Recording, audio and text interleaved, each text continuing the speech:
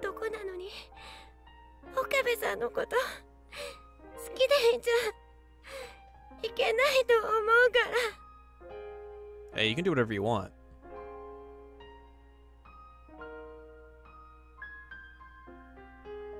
それに That was like the most mature thing I think he said this entire game. Like, holy shit. ですよね。手をつないで一緒に歩いたことも、久しぶりに二人で修行をしたことも、こうして今岡部さんの体に触れていることも忘れたくない。僕忘れたくないです。だ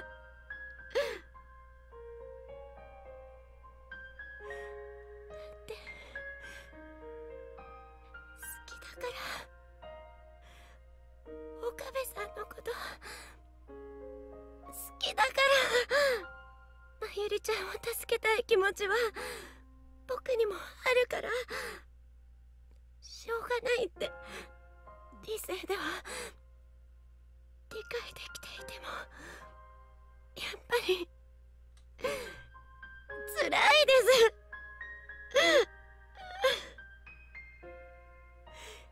せめて今日の記憶だけは残しておきたかったです。こんなに辛い気持ちを味わうって知ってたなら、女の子になりたいなんて願うんじゃなかった。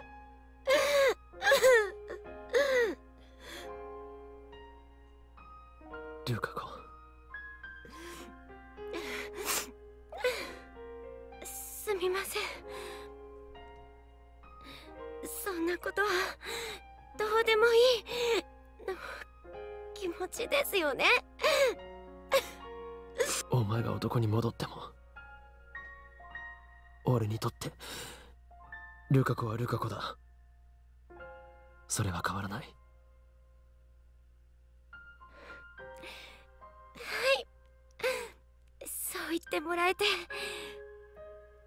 しいです。岡部さん、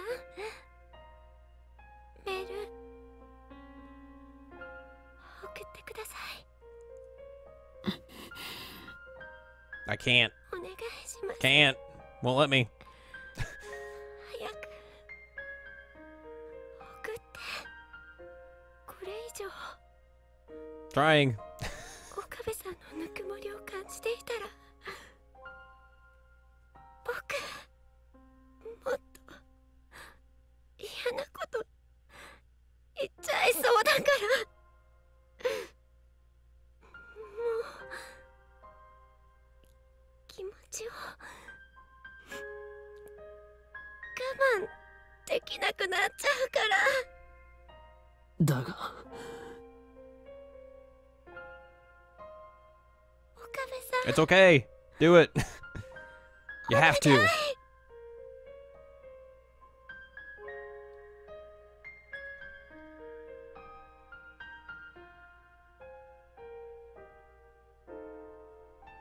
僕のこと There we go. 覚えていて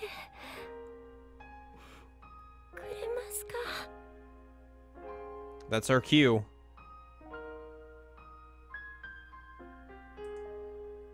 Open up that address. Call the microwave.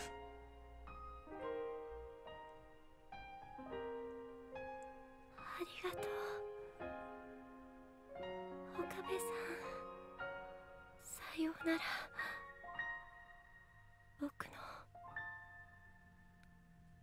好きな人。 Of course, if we didn't do anything here, we'd just fast forward to her ending, and that would end the game again. So,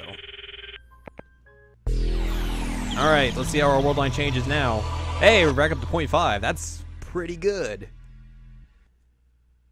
And it's onwards to chapter 9, which this is the penultimate chapter. So after this, it's finale time.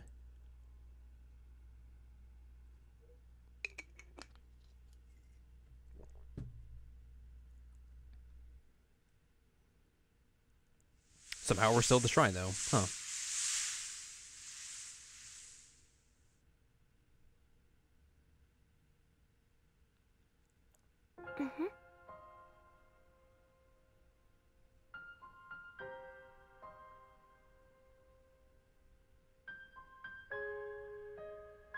なあ、ルカ子。はい。お前は男だよな。はい、そうですけど。So we reverted back to this world line.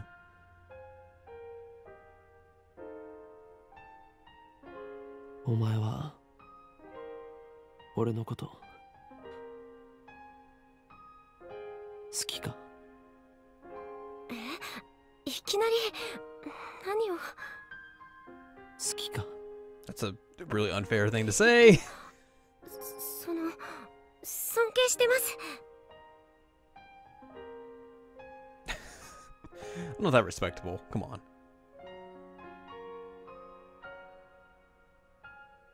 男に戻ったら岡部さんへのこの気持ち封印しなくちゃいけないから。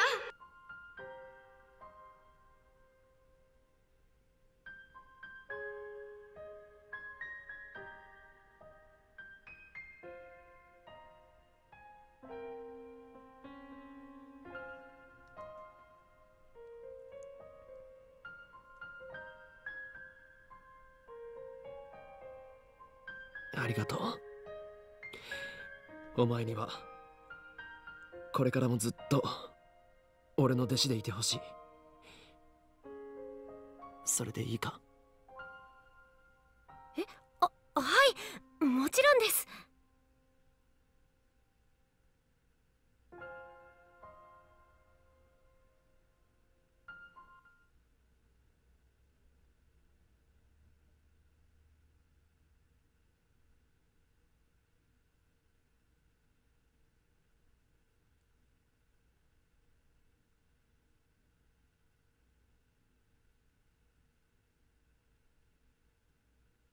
ルカ子、お前は去年この神社の倉庫で古いパソコンを壊した覚えがあるか？ Just to get down to the bottom of this straight away. 古いパソコンですか？そんなものうちにはなかった気がしますけど。Well, that's not good. パソコンはよくわからなくて、ろくに触ったこともないんです。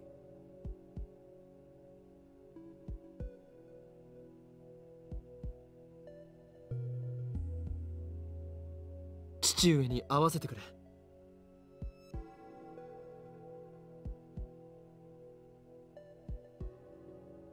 古いパソコン？確かにそんな記憶がありますね。見てきましょう。ちょっと待っていてください。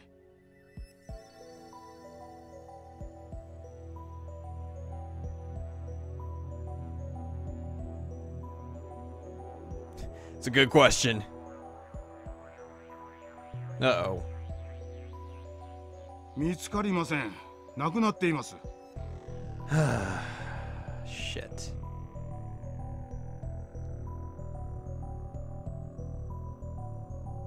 倉庫の鍵が壊されていました。何者かが持ち去ったかもしれません。持ち去った？ Wonder who that could be. 重いものを引きずったような跡がありました。年末に大掃除をした時にはあんな跡はありませんでしたし、鍵も1ヶ月ほど前にたまたま確認した時は壊されていませんでした。